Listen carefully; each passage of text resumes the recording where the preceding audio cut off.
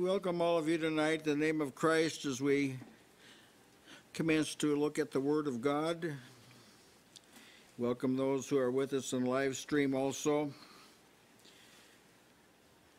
Tonight I'm beginning a series of messages on the New Covenant.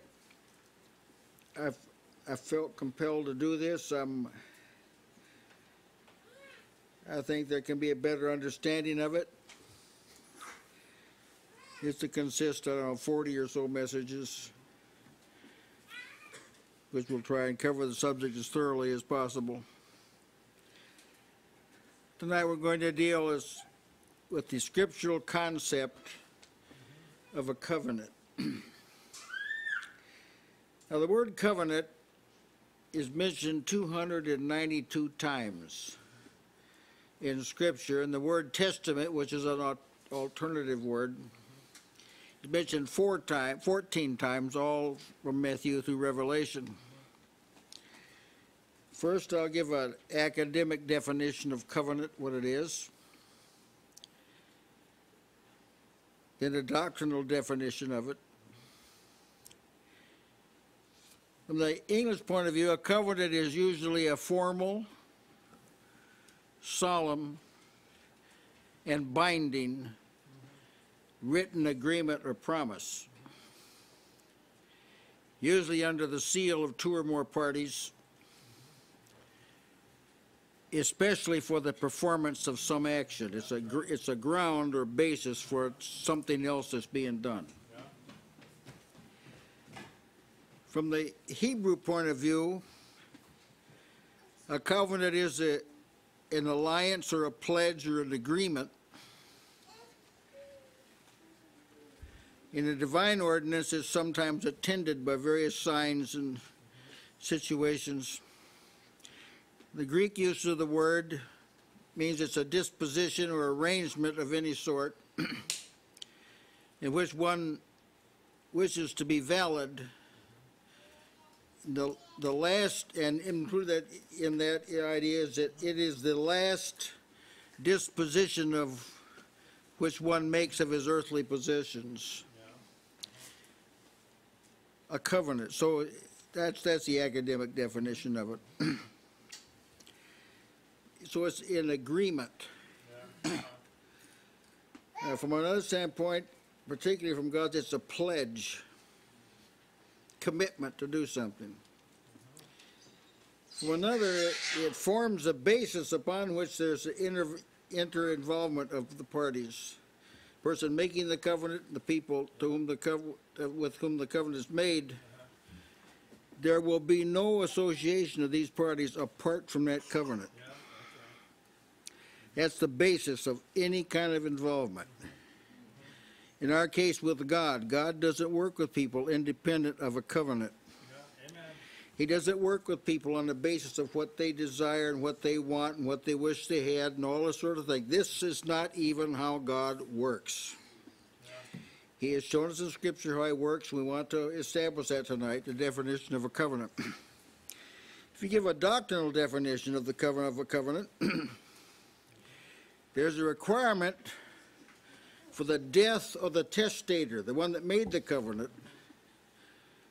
This is stated in Hebrews 9, 16, and 17, where a testament is, there must also of necessity be the death of the testator.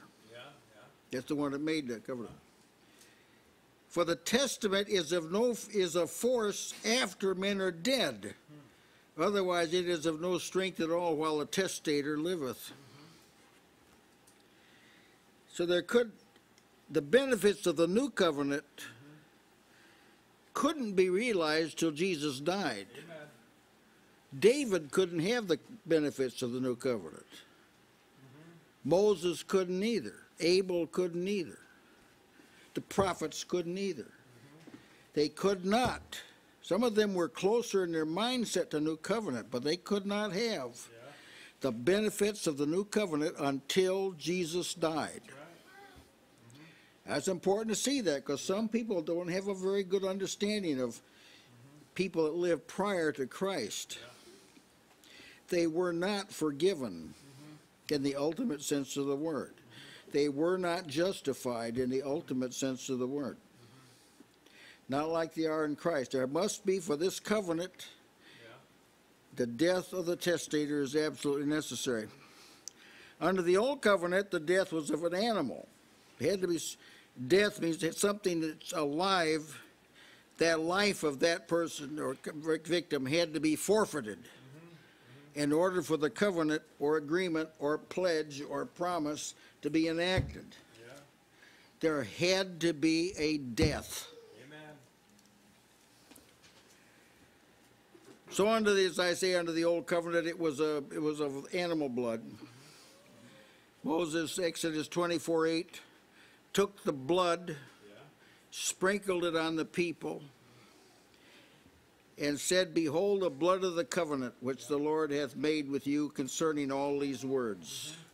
In other texts, he sprinkled the book as well as the people. Now in Christ Jesus, it's not, of course, it's not animal blood, but it is blood.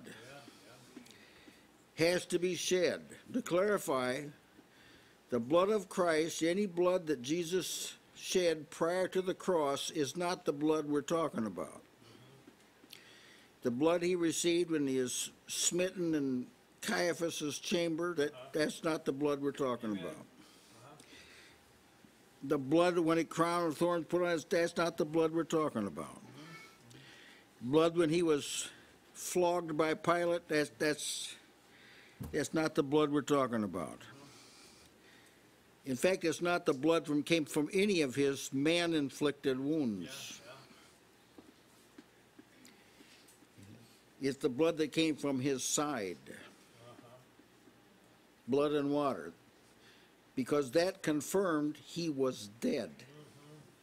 But you got blood and water, the person has died. That's why John said he came by water and by blood. See, that's what he's talking about. Some people read that and say, well, water, he came by baptism, blood, he came by death. That's not what he's saying. He's saying the blood that justifies is the blood that confirmed he was dead. It's not the blood shed while he was dying. Yes.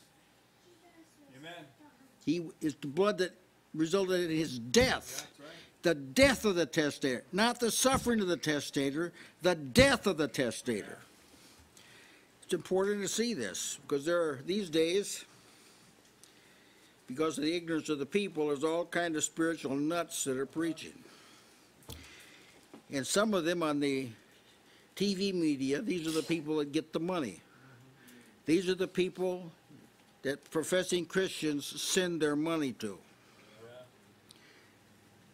That teach that there's 7 areas that Christ's blood was shed, and that all that blood, Gethsemane, that blood, that's not the blood that justifies. That's right. You got to see this now. Yeah. The testator's got to be dead. So when Jesus' sweat drops, as it were, a great drop of blood, that's not the blood that justifies. It is not. Emphatically, it is not. So under the new covenant, the blood was that of Christ on the cross. It's called the blood of his cross. That's the blood we're talking about. Hebrews 10:29 says, of how much sorer punishment. First, those that broke the law, they got punishment without mercy. That's how it worked. Yeah. It says of how much sorer, that means a lot worse. It's a lot worse. How much sorer punishment, suppose ye, shall he be thought worthy who hath trodden under foot the Son of God, and hath counted the blood of the covenant wherewith he was sanctified as an unholy thing. Don't imagine in your mind that God's going to forget something like that. Yeah. He is not. Whoever tramples on Christ and despises his blood has a very gloomy future. And somehow this has got to get across to people. They've done despite to the Spirit of grace. So this is a very sensitive area with God. Any infraction of the covenant is taken seriously. Now I want to deal here at this point with two different kinds of covenants that's in the Bible. One is a bilateral covenant. There's two sides to the covenant. God's side, man's side. It's a bilateral covenant. The other covenant is a unilateral covenant, one-sided. It's a one-sided covenant. So now the covenant is a promise. Yeah, that's right. It's a commitment by God. Now I want to take a look at these. Bilateral covenant has two sides. This is the kind of covenant the first covenant or old covenant was. Exodus 15:26. Now you want to pick up on this kind of language. If thou wilt diligently hearken to the voice of the Lord thy God, and will do that which is right in his sight, and will give ear to his commandment, and keep all his statutes, I will put none of these diseases upon thee, which I brought upon the Egyptians, for I am the Lord that healeth thee. I am the Lord that healeth thee. But I'm not going to do this unless you do everything to which you've agreed in this covenant. There are no mistakes permitted. No this is a bilateral covenant. That's right. Yeah. No deviations, not even one, permitted. Not measuring up, it's not permitted. That's the bilateral covenant. Again, he said, Exodus 19:8, or Exodus 15:26, thou wilt diligently hearken to the voice of the Lord thy God, and do what is right in his sight. Now here's the covenant. Exodus 19:8. Here's the covenant. And all the people, they'd heard the law spelled out, and all the people answered together and said, all that the Lord has spoken, we will do. That was the covenant. Amen. That's right. Genesis through Malachi is not the Old Testament. That's right. Yeah. The law itself is not the Old Testament. The testament or the covenant was the agreement of the people. We concur. That's right. Amen. You've said thou shalt not, thou shalt not. We concur. We'll do everything you said. That was the covenant. Bilateral covenant. Any infraction, even one, means the covenant's broken. It's invalid as a basis for blessing. Just all it takes is start worshiping a calf, and that's it. There isn't anything going to pass to the people in fulfillment of the old covenant. In fact, he'll be against the people for the most part. He'll have to use an angel to lead them. Because if he leads them, they won't last. See? Got to see this now. The old covenant is not a system like you try to do your best. It's like this. You had to do your best all the time with no deviation. You could never forget anything about that covenant, and it was a lot of stuff in it. Bilateral covenant. Well, let's look at some more examples. We'll look at this a little further. More examples of bilateral covenant, two-sided covenants.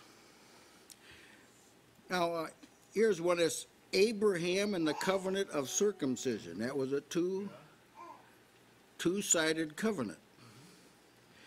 Genesis 17:10. This is my covenant, which ye shall keep between me and you and thy seed after thee. Every man child among you shall be circumcised. Ye shall circumcise the flesh of your foreskin, and it shall be for a token of the covenant betwixt me and you. And he that is 8 days old shall be circumcised among you, every man child in your generations, he that is born in the house, or brought by money of any stranger, which is not of thy seed. It's a bilateral covenant. Anyone that's uncircumcised, they're out. That's right. That way it is. So if you were a Gentile and you wanted to adopt you had to be circumcised. That's right. That was it's a bilateral, two-sided covenant. He that's born in your house, that is bought with your money, so a servant, he has to be circumcised. There's my covenant, and my covenant shall be in your flesh. Yeah. My covenant, that only if the man child is circumcised, only under those conditions do you have any kind of identity with this covenant. Yeah. Right. If your man children aren't, you'll just be treated like Gentiles. You're not a people. It's a two-sided covenant. And then there's the first covenant of the old covenant. It was a two-sided covenant. Exodus 19:5. Now therefore, if you will obey my voice indeed, keep my covenant, then ye shall be a peculiar treasure unto me above all people, for all the earth is mine. I mean, I got a right to choose whatever people I want. Well, that's God said, all the earth is mine. I got a right to choose whoever I want. If I don't want to choose you, I got a right not to choose you. Yeah. That's right. And if I want to choose you, I got a right to choose you. All souls are mine. Yeah. Some people don't know this. They think everybody has to have a fair shake. Yeah. Ye shall, if you do this, if you keep all the word, you shall be unto me a kingdom of priests. I'll work through you. But you have to obey my voice. Indeed, it just can't be, I'll do it. You got to do it. Yeah. A kingdom of priests and a holy nation, these are the words which ye shall speak to the children of Israel. Tell the people this. We're going to be right up front about this, Moses. We're not going to be ambiguous about the agreement that's being struck here. Leviticus 18:4. Ye shall do my judgments and keep mine ordinances to walk therein. I am the Lord your God. I have a right to tell you what to do. All kind of church people don't know this. God has a right to tell you what to do. Amen. He has a right to tell you when to get up, when to go down, when to eat, what to read. That's God. We're talking about God here. God do all my judgments and obey them. If you do all my judgments, keep mine ordinances to walk therein, I am the Lord your God. Ye shall therefore keep my statutes and my judgments, which if a man do, he shall live in them. Amen. I am the Lord. I have a right to make the rules. Yes. These are the rules. I'm going to tell you what has to be done. You got to do it, all of it, without any deviation. If you do, I'll work with you. Yeah. That's the agreement. We're talking about a bilateral covenant. Leviticus 26. If ye shall despise my statutes, or if your soul abhor my judgments. Boy, I wish he wouldn't have said that. I don't like that. This is what happens, so that ye will not do all my commandments, but ye shall break my covenant. I will also do this unto you. Yeah. I will appoint over you terror, consumption, the burning egg. I will consume the eyes and cause sorrow of heart, and ye shall sow your seed in vain. For your enemies shall eat it. I will set my face against you. Ye shall be slain before your enemies. They that hate you shall reign over you, and ye shall flee when none pursueth. Right up front. It's a two-sided covenant. And the people got to agree to this. So he didn't hide anything from them. So if people want to serve God by law, is that what you want? Is that what you want? This is what you got to do. I mean, this is going to make grace sound awful good. Yes. Think about God the God that's making the covenant setting his face against the people that he's made the covenant with. Yeah. Now the scriptures tell us that the 10 commandments were the words of the covenant. They weren't the covenant, they were the words. That's right. Here's where it says in Exodus 34:28. He was there with the Lord 40 days and 40 nights. He did neither eat bread nor drink water, and he wrote upon the tables of stone the covenant, the words of the covenant, the 10 commandments. These were the words. Now, this is what the people had to agree to. Thou shalt not, thou shalt not, thou shalt not, thou shalt, thou shalt, thou shalt not. You got to agree now. This, just 10 of them. I mean, he just gave Adam and Eve one. That's right. Yeah. Now we got 10. Now we got 10. They couldn't keep one time. That's right. They couldn't keep one commandment one time. That's right. But these people, they didn't think about this at the foot of Mount Sinai. This sounded good. We can do it. We can do it. Let's talk this over. We can do it. I mean, there's only 10 of them. They're pretty doable.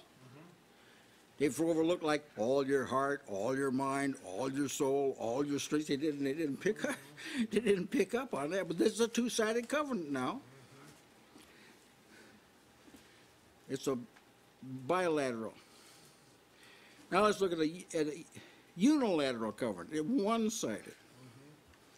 Galatians 3:20 says, now a mediator is not the mediator of one.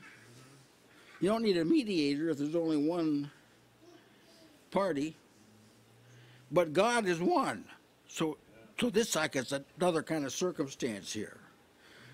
This is not like an ordinary covenant. You got to have two. An ordinary covenant, you got to have two. One makes the stipulation and the other keeps it. But now God's one. So it's got to all be on God's side. Hebrews 9:15. For this cause he's the mediator of the New Testament, that by means of death, this is as compared to keeping the words of the, see? That by means of death for the redemption of the transgressions that were under the first testament, they which are called might receive the promise of eternal inheritance. So now, the basis for keeping this covenant is completely different than a bilateral covenant. Yeah. A bilateral covenant says, this is my side, that's your side. If you keep, you know I'm going to keep my side, I'm God.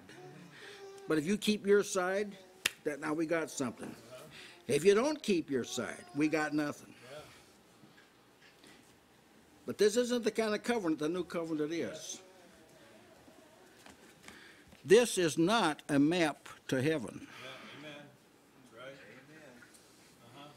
It's not a rule book. That's right. Oh, there's rules in it and commandments, how well I know, but that's not the basis. The basis, the foundation of your association with God is not what you do.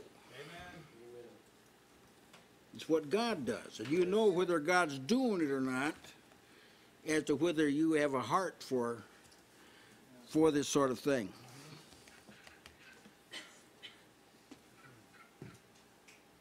Now let's give some other examples of unilateral covenants. Covenants that were one-sided. They didn't have conditions attached to them. Let's look first of all at Noah, the covenant made with Noah. It was a unilateral covenant. Whether or not God sent a flood didn't depend on anything Noah did. See? It's a unilateral covenant. Genesis 9:9. Behold, I established my covenant with you and with your seed after you. It wasn't established by an agreement. See, under the law they had to agree. This isn't it. I established with my covenant with you and your seed after you, with every living creature that's with you, of the fowl, of the cattle, of every beast of the earth with you, from all that go out from the ark to every beast on the earth, I will establish my covenant with you. Neither shall all flesh be cut off any more by the waters of a flood. That's the covenant he made. That didn't depend on anything. It didn't even depend on Noah building the ark. I'm not going to sin. This is my covenant to you now. I'm not going to sin. another flood. Neither shall all flesh be cut off any more by the waters of a flood, neither shall there be any more be a flood to destroy the earth. Yeah, that'd be pretty hard to accept, so God says, this is a token of the covenant which I make between me and you and every living creature that's with you for perpetual generations. Yeah, we're not going to renew this every so many years.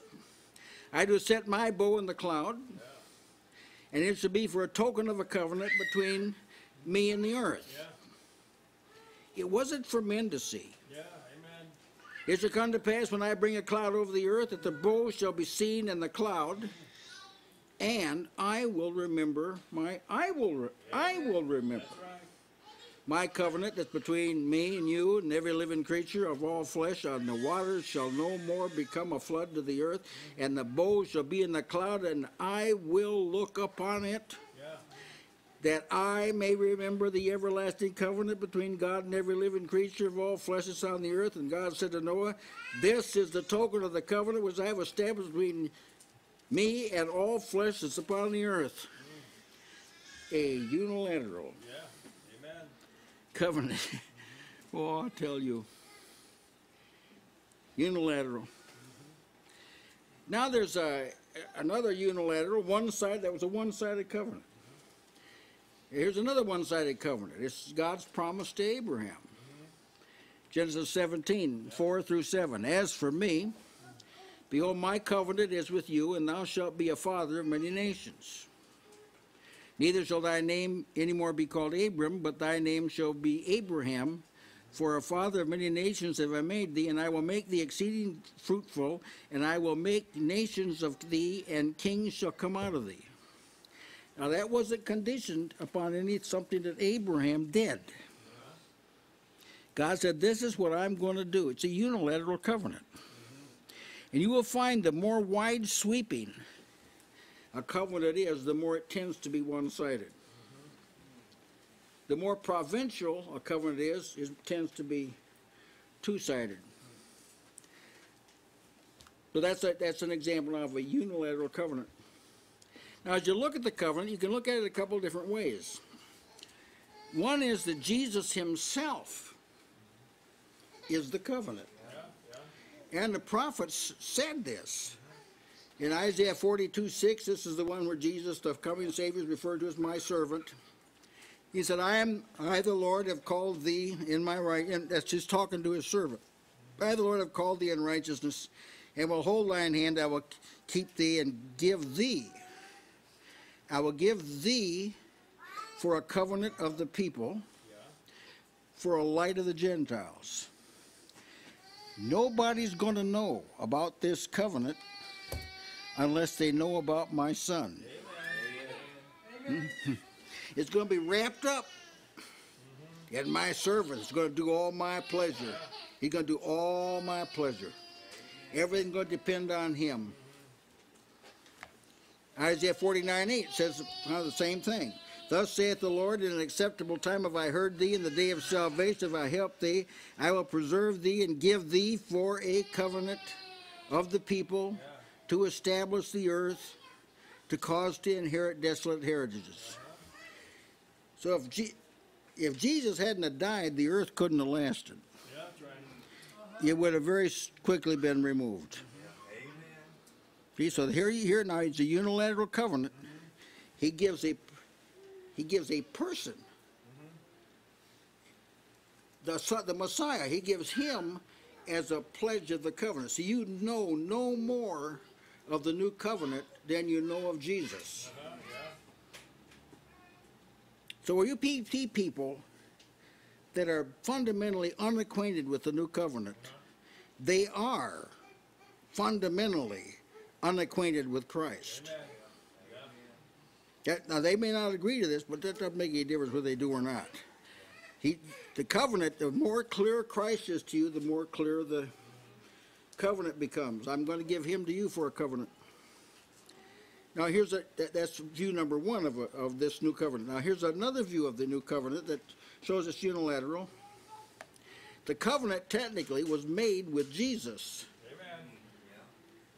Not merely with the people. Galatians 3:16, to Abraham and his seed were the promises made. The promises, if you know this text, is talking about the covenant, new covenant. He saith not unto seeds, the promises were given to Abraham and his seed. He saith not unto seeds as of many, but as of one, and to thy seed, which is Christ. So the covenant actually was made with Christ, so that it worked this way. Son, if you do everything that I've assigned you to do, that will ratify the covenant. Yes, amen. Yeah. Now that's a whole lot better than the old covenant. I trust I haven't oversimplified this, but it's very important. It's very important to see this, because that's now this table looks completely different in light view of this. Yeah, amen. Because we're remembering Christ at the point that the blood of the covenant That's right. was shed. Yeah. So the clearer Christ becomes to you, the clearer the covenant becomes to you, and the more sure it becomes to you. Yes. Now you begin to realize, listen, anything based on Christ can't not be flimsy or unsure or wishy-washy or sporadic or seasonal, or it can't be anything based on Christ. Well, that's a piece of good news to me. Now, in this covenant, under the bilateral covenant, what men did, their works, that was what solidified the covenant. If you do everything I say, that's what, under Christ, is faith that solidifies the covenant. See, that believes. That's what makes the covenant firm, experientially speaking. Yeah. Now let's look for a few moments at the purpose of the covenant. The covenant provides a framework in which the Lord works. For instance, in the covenant of circumcision that was given to Abraham, that was a framework in which God worked. You're going to work with somebody, first of all checks to see, so I speak as a man, to see if they're circumcised. That's going to determine whether we can get on with anything or not. That's why when Israel entered into the promised land, they hadn't performed this circumcision while they were wandering. So remember, they had to perform this. They circumcised all the men child. They circumcised them before we can get any further now with God, He's going to operate within the framework of this covenant, Yeah, that's right. which to them was the covenant of circumcision. Now, in the new covenant, He's going to operate within the framework of the covenant itself. Now, Hebrews 8:10-12 spells out the covenant. He tells you what it is, the words of the covenant. Like the 10 Commandments were the words of the first covenant, these are the words of the new covenant. He says, I'll put my laws into their mind. I'll write my laws on their hearts. I will be their God. That is of choice. They shall be my people of choice. They will all know me, from the least to the greatest. I'll be merciful to their unrighteousness, and their sins and iniquities I'll remember no more. All right, that's the framework He's going to work within. If you want God to work in your life, it has to be in that framework. This has to be there. You can't be thinking different than God and expect to enjoy the benefits of the new covenant. It's just an imagination. You can't. You can't. If you want the benefits of the new covenant, you cannot be kowtowing to somebody beside God. You can't be compromising with somebody beside God. You can't let somebody else direct your life. He's going to work within the parameters of this covenant. Amen. If you want God to work with you, you've got to know you're His people. Yes. That you belong to Him. That's got to be a conscious awareness. I am the Lord's. The Lord is mine. How can I sin and do this? How can I do this and sin against God? So you've got to, this is the framework. He works in this framework. It's like this. Here comes, up shoots a prayer request. I'm speaking as a man now. So the Lord says, let's see. I'm going to first check and see if my laws are in his mind. How does this person think? That's right. Is he competing with me? Or does he believe in me? How's his heart? How are his desires? Are his desires in sync with mine? Or is he at variance? See, he works within the framework of the covenant. Who's he really serving? Is that person, is he calling out to me because there isn't anybody else he can think of? And does he know me? Is this person, this prayer is coming up here? Does this person know me? Is he acquainted with me? Or am I a strange person to him? Maybe he doesn't know my ways? Well, if he doesn't, we've got to work on that first. See, this leads to the framework. See, once you see this, it changes the way you think about life and about living. Because the covenant is the framework within which he works. Amen. We are faced with a church that violates every single aspect of this covenant. And to think that God's going to work in that hodgepodge is just an imagination. It's not going to happen. Some of us have found out after years, we found out, well, nothing's changing here. Why not? Because God couldn't work within the covenant. He couldn't center his work in Christ, who wasn't even known by the people. They weren't serving Christ. They weren't suffering for Christ. They weren't a light for Christ. Christ wasn't working through them. So he couldn't work. This is where he works. He works within this covenant this way. And all of that is based on Christ's death. All this writing of the law in the mind. And what that means, right? He writes the law in the mind doesn't mean that all of a sudden you've got a perfect recall of Romans, That's not what he means. He means that you have an inner agreement, so that you may hear God's laws for the first time. You never heard this particular utterance of God, but you see it. You agree with it right away. Why? That's because it was written in your heart. Amen. He gave you a unanimity with his law. See, when a person is born again, whether they know it, and very few people know this, I think at the first I didn't know, they're in a fundamental agreement with God. All you got to do is tell them what God said, and they'll do it. They'll do it. If he just, well, you got to repent and be baptized, they just up and do it. That's right, yeah. And no further word needs to be said.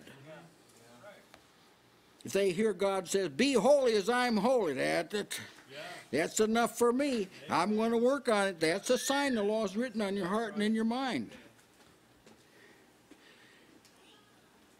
Yeah, when there's a conflict, someone asks you to do something, or at least you're suspicious it's not proper, and you have doubts about it. If you're a new covenant person, you'll say, well, I don't think this is something God had asked me to do. Huh? It's written, he's working within the confines of this covenant. But if a person doesn't think that way, there's a sense in which they're on their own. They'll all know me. That's right. Now, this is like a very strange thing in our society, church society. People they can't pick up on whether God did the thing or the devil did the thing. They can't decipher between the two. So someone said, well, the Lord didn't send that storm. There's some storms in the Bible that people say, hey, wait a minute. These heathen sailors in Jonah's boat and say, hey, wait a minute. We got a little testimony to give you here. That there are storms he does send. In fact, he says there can't be one unless I do send it. Amen. This is God's world. That's right. Your circumstances are ordered by God. You've got to be able to see God in whatever happens to you. If it's someone comes against you, or it's some inadequacy, or it's some great benefit, you've got to be able to see God in the thing. It is the Lord. Let him do what seemeth him good. Huh? John heard this voice. The other disciples just heard a fellow on the shore saying, "Have you caught anything out there?" He said, "No, we've been fishing all night. We haven't caught anything." You're fishing on the wrong side of the boat. Cast your net on the other side. John said, "It's the Lord." See, he knew the Lord. He knew the Lord. He recognized him. When the Lord Jesus talked to Paul about staying in Corinth, Jesus didn't say, "Who's that? Who's that talking to me?" See, he knew. He knew. Sometimes your heart will talk to you. And if you're in the new covenant, you know that's the Lord. I know that's the Lord working there with me. He said that you need to stop doing that. You've experienced this. Surely you've experienced it. This isn't right. They'll all know me from the least to the greatest. Oh, the least won't know as much as the greatest. But they'll all know me from the least to the greatest. Well, I've given you kind of a bird's eye view. That's what a covenant. That's the kind of covenant now we're talking about in this series of messages, and it's all going to fit in that God draws up the guidelines or parameters within which He's gonna work. To Israel, He said, "Here's the agreement. I'll give you 10 commandments, but you got to keep all 10 of them all the time without fail. If you do, I'll take care of the rest. If you don't," and they said, "All that you said, we will do." Moses took the word back to God. God said, "Oh, that they had a heart to do it." What they said sounds good, but they don't see. They don't see that what I've told them to do, they're going to have me to do it. That's what happens in the new covenant, brother. Brother Michael's going to have our exhortation tonight.